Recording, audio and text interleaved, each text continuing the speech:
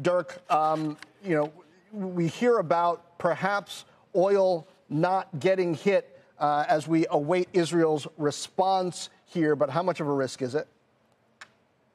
Yeah, very good question. I think the first take of the market after the weekend was it will probably not escalate, at least not in a way that puts any oil production at risk and that puts the real risk of war between Iran and Israel on the table.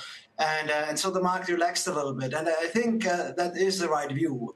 And not the least because it was clearly demonstrated to us how important the U.S. really is for the defense of Israel.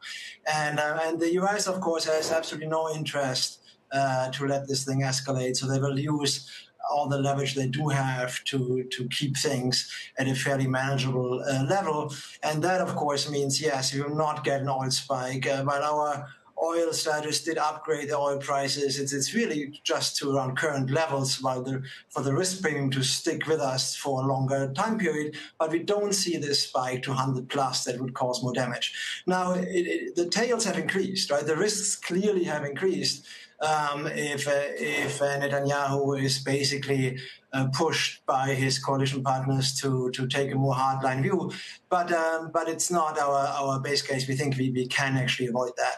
Well, even if we don't get a spike, does this risk in a way put a floor under oil?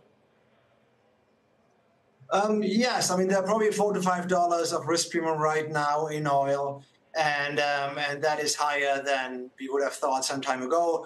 And that will probably stick with us at least for another quarter or two. In the end, fundamentals will take over. In the end, it will all be about how much oil demand is rising, how much supply is rising, and so forth.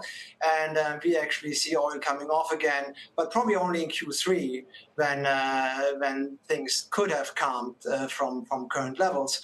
And that is something we just have to live with for now, this risk premium in the oil price. You're very right about that. So Q3 is just a quarter away from Q4, and then we're starting to talk about weather again, right, as an impact on energy. So how much room for volatility is there in that quarter before we start really talking about weather and nat gas and things? Yeah, I mean, I think we will probably just stick around current levels unless there really is a big intensification between Israel and Iran. I mean, there could always be other issues with oil market. As you know, it's not just one conflict that can drive up oil prices. There are many of those.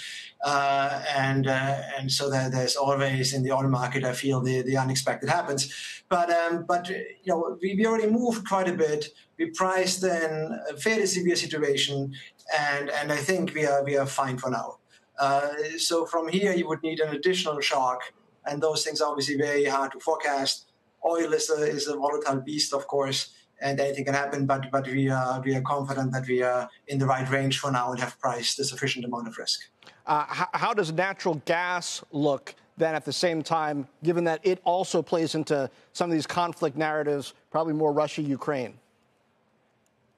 Yeah, it's a good question. I mean, I think the important thing to realize, though, is that from a local macro perspective, especially when it comes to the U.S., oil just matters a lot more because the natural gas market has become more international through liquefied gas, but it's still the case that it's a more regional market. And so to impact the U.S., it's really all about the oil, and nat gas will play a second fiddle.